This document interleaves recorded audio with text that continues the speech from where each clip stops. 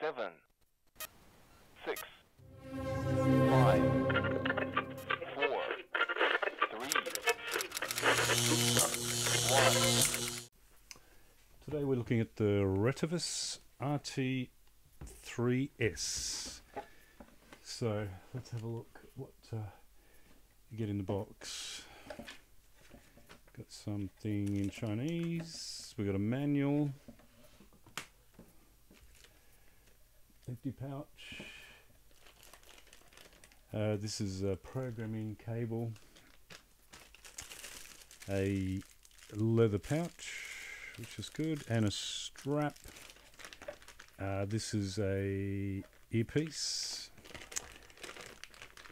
We got a hand mic, which on the 3S it does have the two connectors for the mic and the headset. We'll have a look at that a bit later. Here's the radio itself, and we've got a charging block, a strap, a belt clip, and a power cable. I did order a smaller antenna and the standard antenna, so I'll just get rid of the box there for a moment. And we'll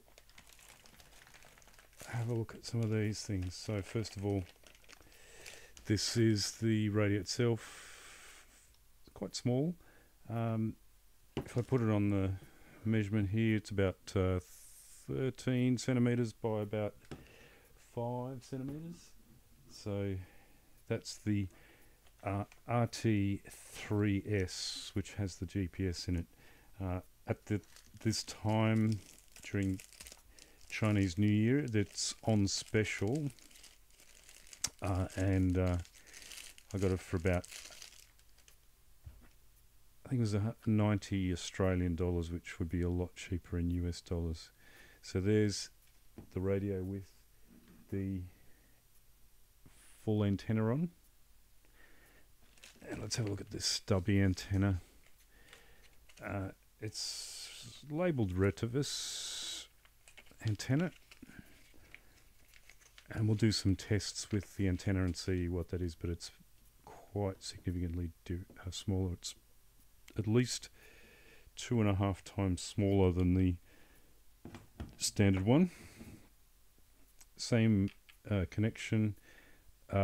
It's not a waterproof rating, so I think it might be splash proof but not waterproof. There's no O-rings in there, and if I take the battery off, there's no O-ring on the battery itself. So this is a UHF VHF radio, analog and digital, so that's quite a nice size. So with the belt pack, it will, where's the belt pack connector? And was here somewhere? Here it is. So I'll screw that on, and then that'll be a nice clip on there. Let's have a look at the drop-in charger. It's got some supports there for locking it in. 2 holes there, so that's not too bad. Let's have a look. Yep, that's nice and firm. That fits in really well. So there's no moving around, it's not going to fall out, which is good. Let's have a look at this factory pouch. Does look leatherette. Don't think it's, no, it's not leather, but that's okay. I do like pouches because they do protect the radio from any drops and can save yourself a fortune. I mean, these are cheap radios, but still keeps the radio in good condition. Let's have a look. It's going to be quite a tight fit. Hopefully it is the right pouch for this radio. Oh yeah, it is. So yeah, it's quite a tight fit. You'd have to take the the volume control off. I didn't realise that. and oh no, it'll go over the top. And it still has a slot for the belt pack on the back there. And then the mic,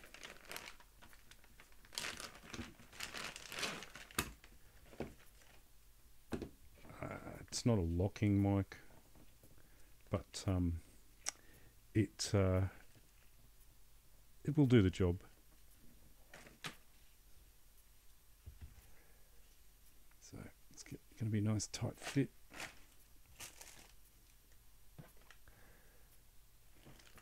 So just has the dual connector there, a right angle connector, which is quite nice. I don't think they think about these when they design them, because it sticks out, and that will probably fall off after time.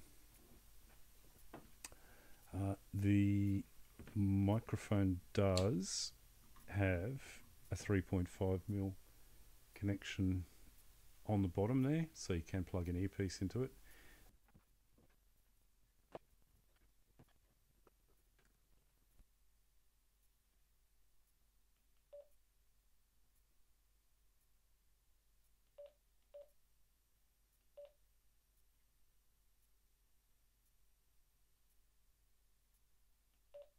It initially gave me a pop-up saying send this message to Retevis and we'll get back to you, but that was simply because I was trying to use my Mac and Safari to try and download the file. But as soon as I went to the Retevis software and downloaded it using Google Chrome, there was no problem at all. I still haven't done anything with the firmware, because I'm not sure whether I've got the latest firmware or whether this firmware here is newer.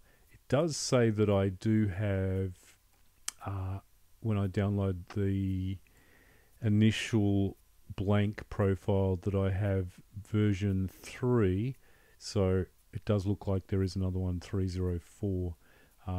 But at least to start with, the first thing I want to do is get the software, and then put a code plug in, test it out, and then the firmware update, I believe, fixes some GPS problems, but using the GPS on an amateur network isn't going to work anyway, or isn't advisable. It's more for commercial stuff, and there's no APRS analog, so it doesn't actually make any sense to download the site, the GPS stuff.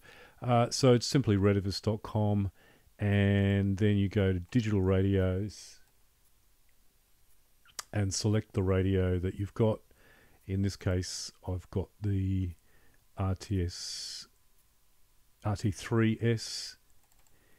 and then it's a matter of going to the support page, and then from there you'll find the software. And yeah, like I say, if you're using Google Chrome, no problem, you can download it. But if you're using Mac with Safari, it doesn't want to load, or doesn't want to download.